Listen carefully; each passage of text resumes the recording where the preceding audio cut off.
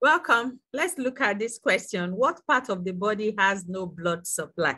The part of the body that has no blood supply is the cornea.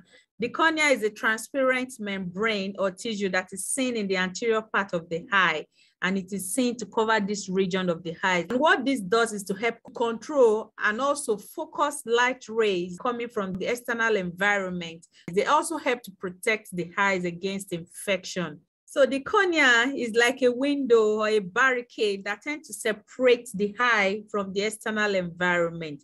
If you look at this lower image, this is the cornea that is seen in the anterior part of the eye. This structure is avascular. It does not have blood supply. The cornea is the fastest healing tissue in the body.